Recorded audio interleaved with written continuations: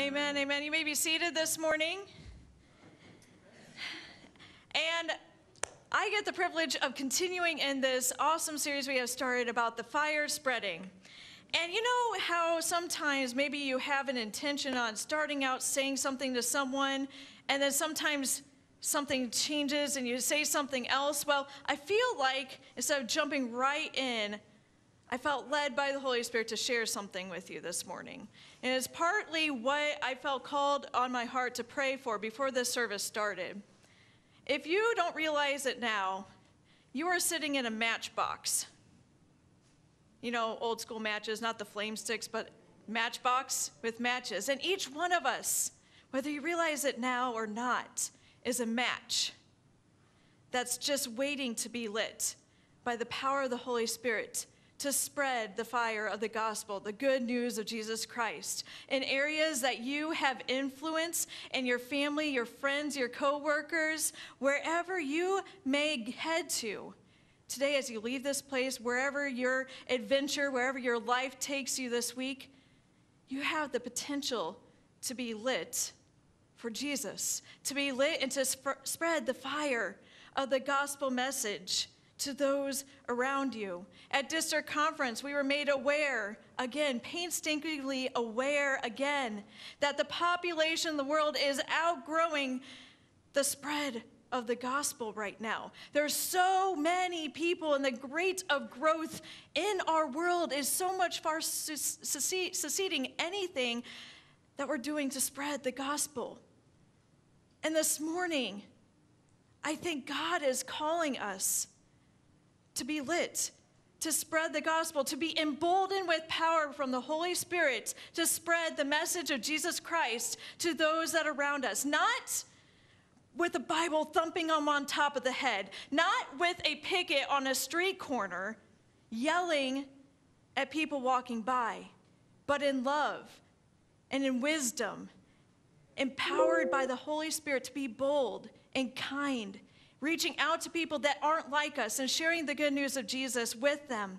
Because I don't know if you realize it this morning, but there is a world out there that is dying, that is painstakingly unaware of the hope of Jesus Christ, that we are here gathered this morning to celebrate, that we have received forgiveness, that we have an eternal destination to be with him for all time. And there are people that need to know. They're dying to know. And so this morning, I'd encourage you to think about yourself as a match in a matchbox this morning. Just waiting, being willing to be lit on fire for Jesus and help the fire spread. Hopefully this morning you brought your Bible with you. If you don't have your Bible, there are Bibles in front of you in the pew. And if you don't own a Bible, we'd love to give one to you. And if you don't want a papery Bible, if you have a smartphone, which a lot of people do in this day and age, there's an awesome YouVersion Bible app that you can download with all the translations you could ever want and devotionals and all sorts of exciting stuff. So if you need help doing that, we'd love to do that and love to give you a paper Bible too. But if you brought your Bible, this is a key to life. This is the Word of God, active, breathing, inerrant. We believe in this thing more than anything that I have to say. This is a truth that we claim and we believe here at Wesleyan Community Church. So if you have your Bible, go ahead and hold it up in the air loud and proud. Oh, that's awesome. All right, say, I got my Bible, PK. All right, amen. That's wonderful. Go ahead and get ready. We're going to dive back into the book of Acts in chapter 19.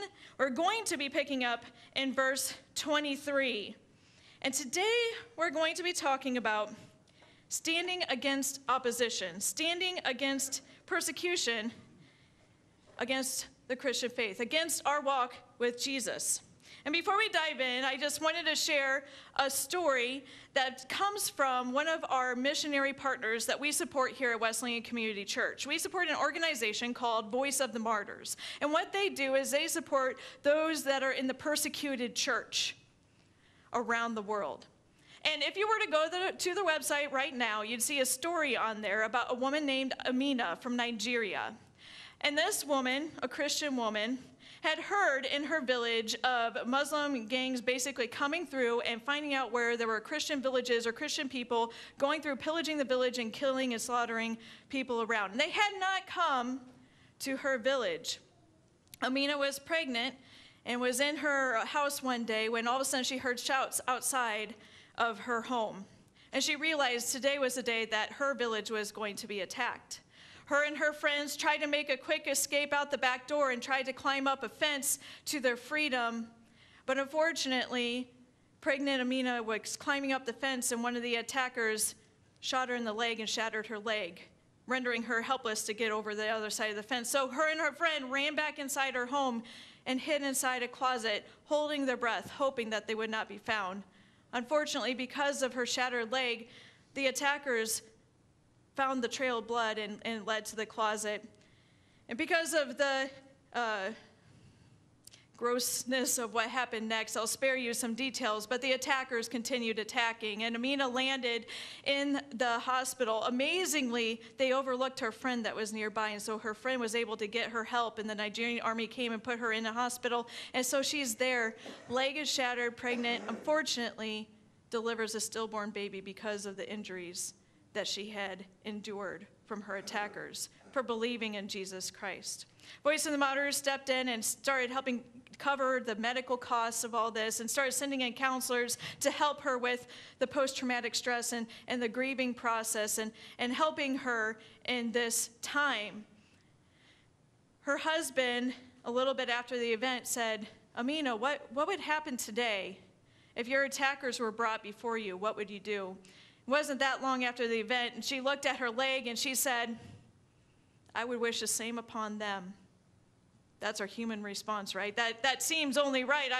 We would probably all in our honesty wish the same thing upon someone that would attack us. Months later, after counseling and realizing how God had forgiven her in her broken state, in her dirtiness, in her sin, and being reminded of his love for her, she was asked the same question, in which she replied, in realizing God's forgiveness of my sins and my brokenness, I would do the same for them. I would offer forgiveness to them because they, even though maybe I was undeserving and they're undeserving, God forgave me, and he calls me to do the same. Now, it's very unlikely that you or anyone that you know have gone through such an ordeal. You may not personally know a martyr. You may not personally know someone who has been attacked physically in such a way. But if you look and you do a little bit of research in our country, we realize that there is a lowering tolerance of the Christian faith. There's less knowledge of the Christian faith. And some people believe that persecution is on the increase in our country, which begs us to question, what are we going to do? What are we going to do if it continues to increase? What is our stand against the opposition that we will face in some form or another? Now, we pray. Of course, we pray fervently for our brothers and sisters around the world that are persecuted, that they would no longer receive such brutal persecution. And we pray that here in America, we would never reach such levels and endure such levels of persecution. But what if they reach that level? What would I do in response? Would I back down in fear and sink into the folds of the world and kind of go, oh, Jesus, who's he? Would I deny Jesus, or would I take a stand against opposition? And what would that stand against opposition look like? This morning, I think the passage that we have kind of gives some insight to us about opposition that we will face in our life as a Christian. And so today, I would like to start reading in verse 23. But first, I just want to kind of pick up where we left off last week. Last week, we heard that Paul had been spreading the word about Jesus. The gospel message was spreading. And there were these 7 sons of Sceva, right? If you were here with us last week, you heard about these 7 sons of Sceva that were trying to cast out demons using the name of Jesus in whom Paul preached. But they didn't internally know this Jesus. They weren't living for Jesus, but they were going around casting out demons in Jesus' name, whom Paul preached. And one day they encounter a man who is possessed by a spirit, and that spirit is wise onto what they're doing, and he calls them out on it. It says, Paul I know, Jesus I know, but who are you? And the spirit that embodied this man attacked these sons of Sceva. And what happens as a result that we heard last week is that people realize the power that there is in Jesus Christ. And in this time in Ephesus, there was sorcery, there was magic, there was idols and shrines to other things other than Jesus. And what ended up happening is people gathered together and brought scrolls of spells, and they burned them.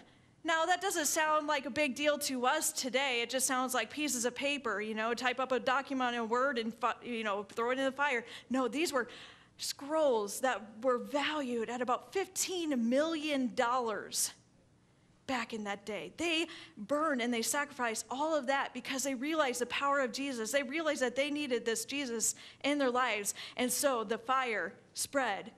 And Paul, seeing this and being in this, he says, okay, it's time for me to move on. But first, this is what happens next. So in verse 23, we pick up. And it says, about that time, there arose a great disturbance about the way of Jesus, or the Christian church. A silversmith named Demetrius, who made silver shrines of Artemis, brought in a lot of business for the craftsmen there. He called them together along with workers in related trades and said, you know, my friends, that we receive a good income from this business. And you see and hear how this fellow Paul has convinced and led astray large numbers of people here in Ephesus and in practically the whole province of Asia. He says that gods made by human hands are no gods at all. There is a danger not only that our trade will lose its good name, but also that the temple of the great goddess Artemis will be discredited, and the goddess herself, who is worshipped throughout the province of Asia and the world, will be robbed of her divine majesty. Well, when they heard this, they were furious and began shouting, great is Artemis of the Ephesians. Soon the whole city was in an uproar. The people seized Gaius and Aristarchus, Paul's traveling companions from Macedonia, and all of them rushed into the theater together. Paul wanted to appear before the crowd, but the disciples would not let him. Even some of the officials of the province, friends of Paul, sent him a message begging him not to venture into the theater. The assembly was in confusion. Some were shouting one thing, some another. Most of the people did not even know why they were there. The Jews in the crowd pushed Alexander to the front, and they shouted instructions to him. He motioned for silence in order to make a defense before the people. But when they realized he was a Jew, they all shouted in unison for about 2 hours, great is Artemis of the Ephesians. The city clerk quieted the crowd and said, fellow Ephesians, doesn't all the world know that the city of Ephesus is a guardian of the temple of the great Artemis and of her image, which fell from heaven?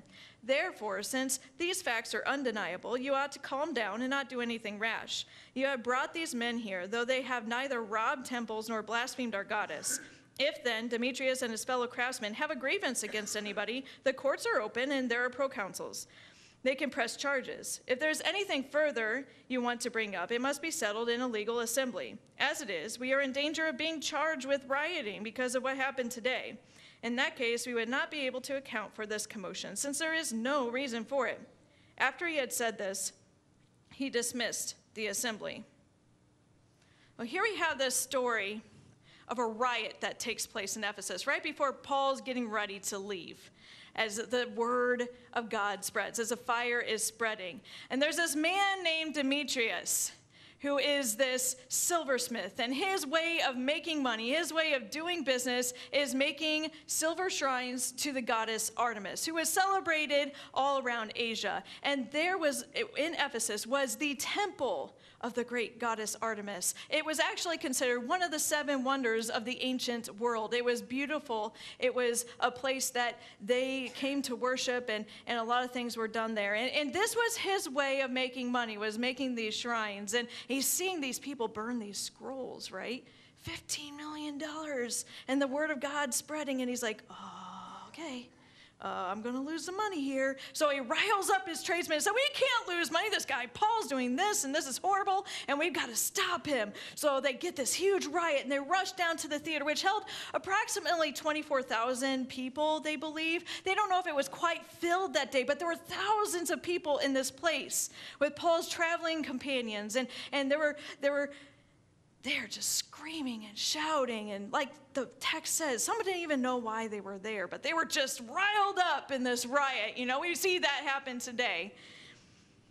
And they're there, and Paul is told to hang back. And so he hangs back, and it's interesting because the city clerk, the mayor of Ephesus, speaks up and says, y'all are out of hand. There's a way to go about this, and you guys are going to bring trouble upon yourselves. It's time to go home. You can go about this illegal way, go home. And it's kind of an odd situation, but what is happening is the fire is spreading. The fire is spreading about the gospel, and whenever that happens, Satan knows he's already lost the battle, the ultimate end battle. And when the fire spreads, he looks at it and he goes, okay, the only thing I have a chance to do is to stop its spread, right? To get out my big old hose and put a stop to this fire. And so he'll do anything he can. And this is one of his attempts, using money and the fear of losing money to put a stop to this. And so what we see is this riot that takes place, and we see a couple of players in it. We see Alexander, who's pushed to the front to make a defense on the way, but really he's a Jew. He's not a follower of the way, and the people quickly realize this and drown him out and say, well, he doesn't matter. He's not a follower of the way. He's not doing what Paul's doing. He's not believing what Paul's doing, so forget about him. And they get even louder and shout for 2 more hours. Great is the goddess of Artemis of the Ephesians. What we can learn from this passage are 2 things. First thing is opposition will happen as a Christian. Opposition will happen as a Christian. The advances were being made for the gospel in Ephesus. Satan was already attacking prior to the riot. He was already trying to stop the advancing of the gospel message. But this was kind of like his last attempt before Paul leaves to put a stop or slow it down in Ephesus. As Christians, we are little Christ. We have Jesus, literally his Spirit, living inside of us. Did Jesus walk this earth without experiencing any questioning, without experiencing any mocking, beating, scourging, persecution, death? No. So why would we expect that with Jesus living inside of us, that we too would never face any of those things? It only makes sense. It's only logical if Jesus is living inside of us that we will potentially face, and should face the same things that he faced when he walked this earth. That's a big deal. It's not, when we come to Christ, sometimes we don't think about that side of things, right? We kind of think, oh, Jesus saved me. I'm so thankful, and we should. And Jesus loves me, and he calls me, and he has a purpose for me, and we should, and he does. But there is a risk involved in standing for the truth of the gospel and spreading the fire, which we are called to do. We're called to go and make disciples of all nations. That's our commission that Jesus left us with. And as a part of that, there are the good sides, but there are some things that we'll face. We will face opposition in some form or another if we are a Christian. 2 Corinthians 4:8-10 says, we are hard pressed on every side, but not crushed, perplexed, but not in despair, persecuted, but not abandoned, struck down, but not destroyed. We always carry around in our body the death of Jesus, so that the life of Jesus may also be revealed in our body. Jesus is inside of us, and these things will happen to us. But notice what is said. We won't be in despair. We won't be crushed. We won't be abandoned, and we won't be destroyed. We may face these things, but because Jesus inside of us, his life lives inside of us too. He never abandons us, and so we have no reason to despair or to abandon our faith or to leave it. That's good news this morning, right? For us as a Christ follower, if we are taking on this journey and we are following Jesus, as spreading his word, even though opposition will happen, he never leaves us. We will not be destroyed. The second thing we learn is that opposition should happen as a Christian. I already alluded to this. Opposition will happen as a Christian. It's only logical. It's only logical. Jesus lives in us, and Jesus faced it. We will face it too. But it should happen. And if you are here today this morning and you claim Jesus Christ as your personal Savior, I want to ask you to do a little self-reflection. When's the last time you faced any type of opposition to your faith? Was it during a holiday meal when you sat around the family table and that family member that makes fun of you because you believe in Jesus, or maybe they didn't even show up this past year because they knew you were going to be there because you're going to be talking about how much you love Jesus? That's opposition. Maybe it was at work and you were going on lunch break and maybe everyone sat on one table and started talking and you were alone at a table all by yourself, and you realized the reason that they didn't want to talk with you is because you had your Bible out or you're looking at it on your phone. That's opposition. But if you're here this morning and you can't think of the last time that somebody or someone opposed you, you might want to do a little bit of soul searching. You might want to pray and reflect on where you are at, who is really sitting on the throne of your life, who you are really serving. Because if you are serving Jesus and he is who you are living for and he is living inside of you, it is only natural for that to flood out and to come out and for you to share that. Just like if you go to a fantastic restaurant this afternoon and you go and you tell people about, man, they have great food. It is something that is a part of you. It should leak out. And when it leaks out and when we're intentional in sharing, we'll face some sort of opposition. It's only a natural response. And if we're not, we need to think about where our heart is with the Lord and who we're really serving and what we're really passionate about in this life. Paul speaks to Timothy about this in 2 Timothy, where he encourages him that even though he is persecuted as he should be, he should continue doing what he is doing and spreading the gospel. He says in 2 Timothy 3:10-15, he says, "You, however, Timothy, know all about Paul's teaching, my way of life, my purpose, faith, patience, love, endurance, persecutions, sufferings, what kinds of things happened to me in Antioch, Iconium, and Lystra, the persecutions I endured, yet the Lord rescued me from all of them. In fact, everyone who wants to live a godly life in Christ Jesus will be persecuted." Everyone who wants to live a godly life in Christ Jesus will be persecuted. While evildoers and impostors will go from bad to worse, deceiving and being deceived. But as for you, continue in what you have learned and have become convinced of, because you know those from whom you learned it, and how from infancy you have known the Holy Scriptures, which are able to make you wise for salvation through faith in Christ Jesus. So he says, Timothy, you've seen my life. You've seen how much I've been persecuted, yet the Lord has rescued me. In fact, I'm telling you, Timothy, and all those who call themselves Christians, if you live a godly life in Christ Jesus, you will face persecution. You should face persecution, but you should keep on pressing on. You should remain faithful because the Lord promises to rescue you. So we're supposed to continue standing firm in this faith, in our faith, standing firm in the gospel, spreading the good news of Jesus Christ. And we will face opposition to some level or degree. How do we stand up against it?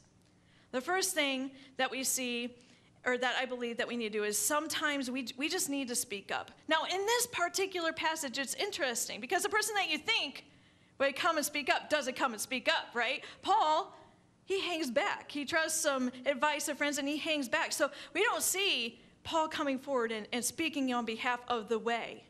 We don't see him doing this. But we do see the mayor speaking up. He's not a follower of the way, but he speaks up. But there are times to speak up. And I think sometimes we get in the practice of speaking up in the wrong ways. We don't speak up in the right ways or the best ways. And I kind of liken this, or I see this example in social media a lot, where we have grown very used to hiding behind a screen. And we feel safe behind the screen. And we feel like we can say anything we want to behind a screen, to whoever we want to behind a screen.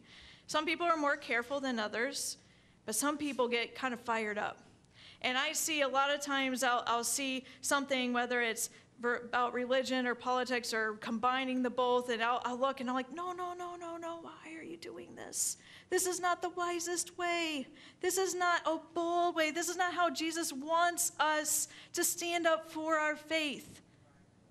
It's not to fight. It's not to pick fights or be bullies. It's to be wise.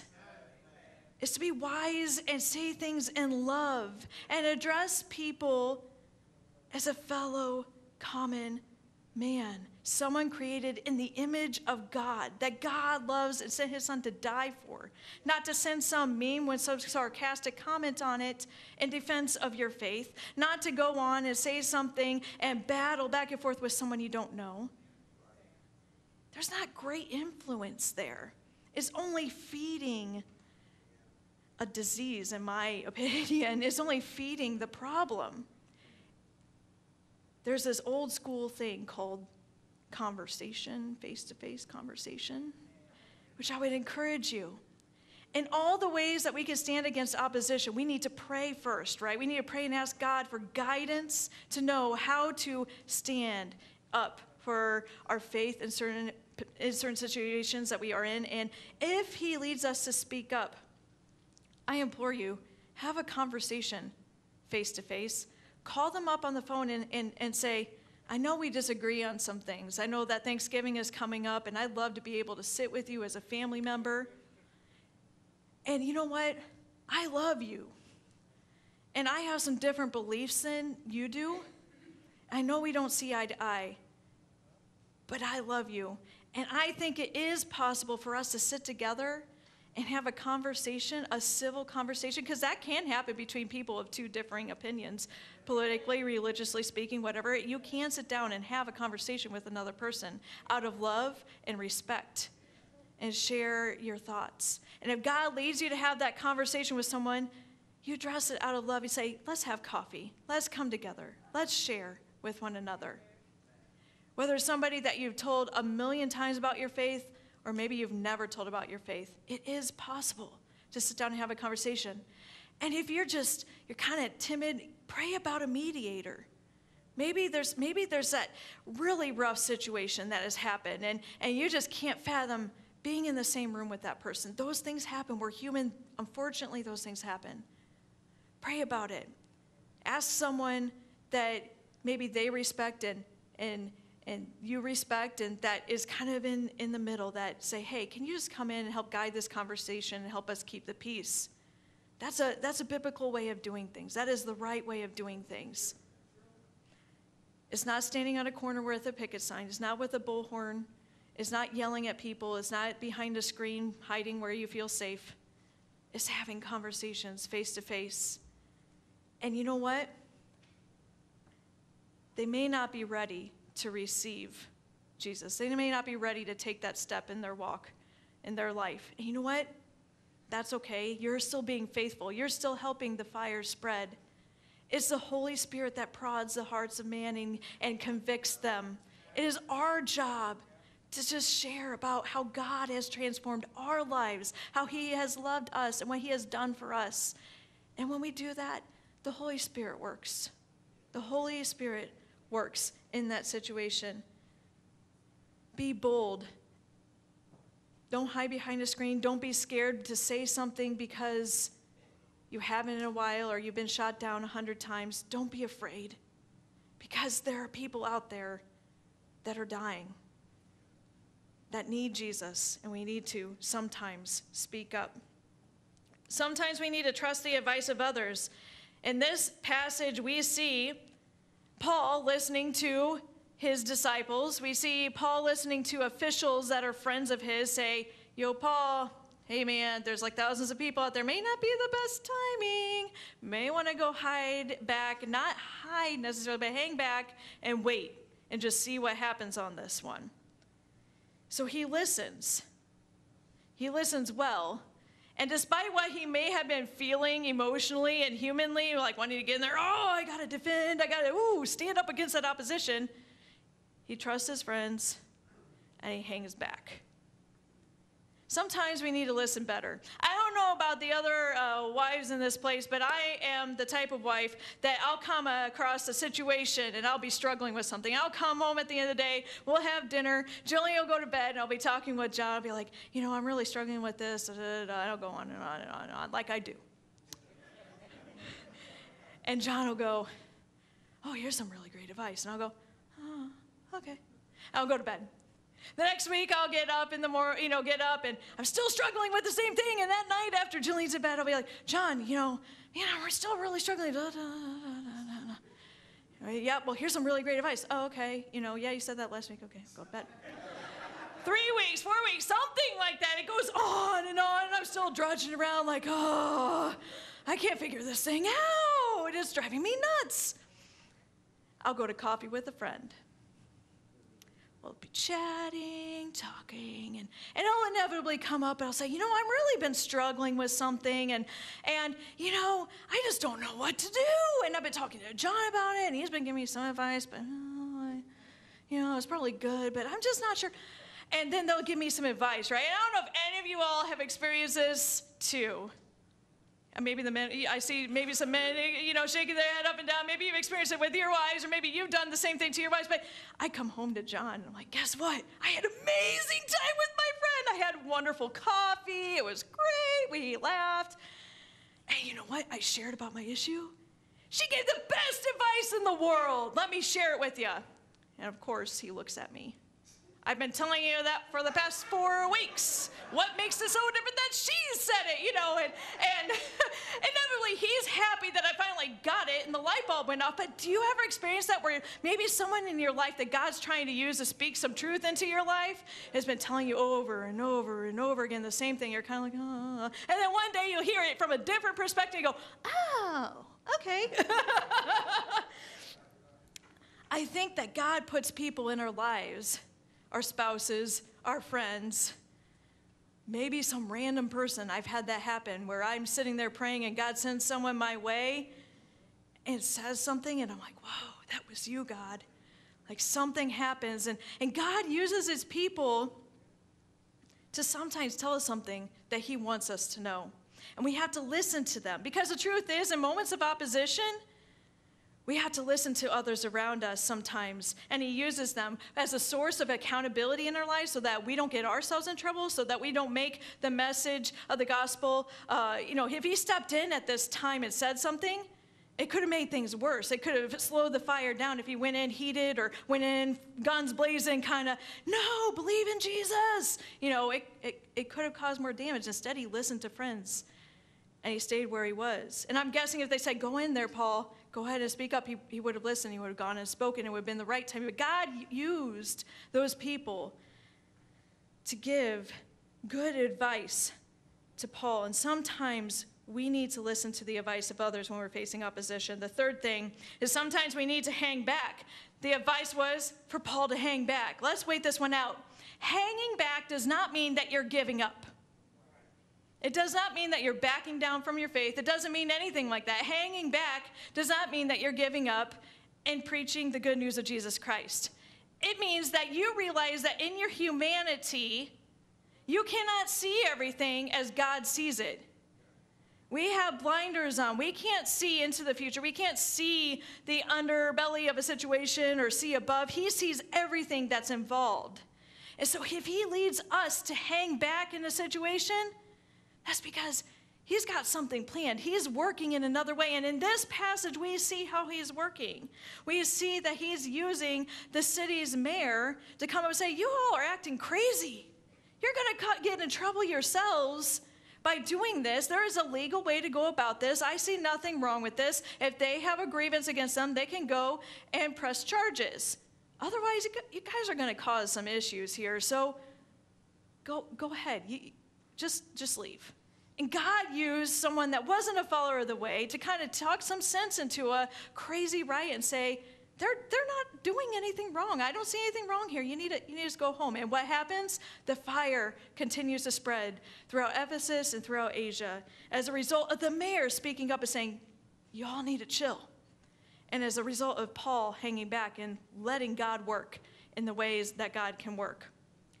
The fourth thing that we see is that we always, in all things. When we pray and seek God's guidance and how to stand against opposition, we just need to trust him to come through.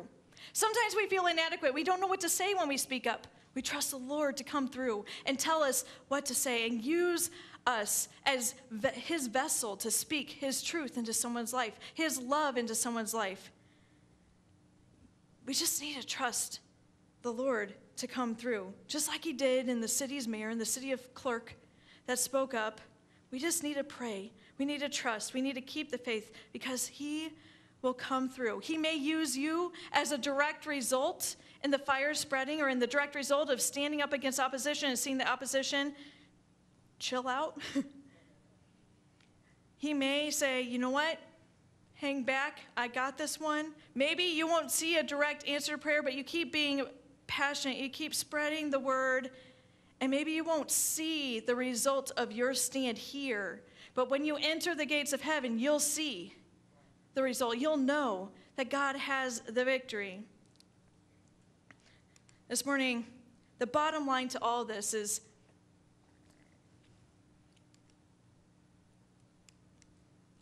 yes, I don't know. I had the wrong thing. Okay. The bottom line of this is the truth of the gospel will always prevail. The truth of the gospel will always prevail when we spread the word of God. It will. It has. The church has been persecuted for years and years and years, and the gospel still remains the same today. It is our truth that we hold on to. God promises us something that we can hold on to this morning, because sometimes it's a tough pill to swallow, right? That we're going to face persecution, that we're going to face opposition if we call ourselves Christ followers. That's a tough pill to swallow. But we have to lean on God's promise that he will never leave us or forsake us. He is with us. And he promises us this beautiful truth in Matthew 5:10. Jesus says, "Blessed are those who are persecuted because of righteousness, for theirs is the kingdom of heaven. Blessed are those who are persecuted because of righteousness, for theirs is the kingdom of heaven." We have this eternal promise. If we trust in the Lord in all things, in good times and bad, when we're faced with opposition or not, and we trust in him, he never leaves us. He's always with us. We will not be in despair. We will not lose. We will not be abandoned. Instead, we will be blessed, and ultimately blessed because he has prepared a place for us in the kingdom of heaven, a home where we will reside with him, worshiping him for all eternity. And I don't know about you, but anything that we'll face here is just a blip on the map. It's nothing compared to eternity, being in his presence in a place where there's no more fear, no more anger, no more crying, no more suffering, no more shame, none of that stuff, but instead eternal joy, basking in the presence of our wonderful Savior. And that is our call as a Christian, to know that we are loved, that we are forgiven, that we are called, but also to endure and to keep moving forward no matter what we will face, because we know at the end we will be with him for all eternity. It is worth it all. Let's go ahead and pray this morning. Dear Heavenly Father, we thank you that you have loved us. We thank you that you sent your Son to die on the cross for us and to bridge that gap between us and you, that our relationship that was broken could be restored, and that us in our such a broken state, we could be forgiven, that you have mercy on us, and you extend your grace to us, God, and that our relationship with you can be restored. And God, we realize we take on the responsibility knowing that we're going to face opposition to our faith, God. But we know that you're calling us to spread the fire. We know that you're calling us all to be lit matches, spreading the good news of Jesus in love and kindness and wisdom and boldness with those around us. And God, I pray that we would all be faithful and that we would be strong, and that your Holy Spirit would be with us, giving us the strength and the courage to do so in times that is welcomed freely, and the times when we stand against an opposing force, God. Help us to be faithful to you, knowing that you never leave us, you never forsake us, and you are waiting for us in eternity, God, where we will just bask in your presence for all time. God, thank you for preparing a place for us. Thank you that you are the victor, and we know that we have victory in you, Jesus. Thank you so much for that gift today, and we praise you, we thank you, we love you. In Jesus' name we pray, Amen. Amen. This morning you're dismissed. And just feel free to stay around, hang out, grab some coffee, talk, pray with one another. This time is so valuable as a church family as we gather together. If you're wanting to be a part of VBS, it's going to be an awesome week. Please join Dorothy for the meeting, and we appreciate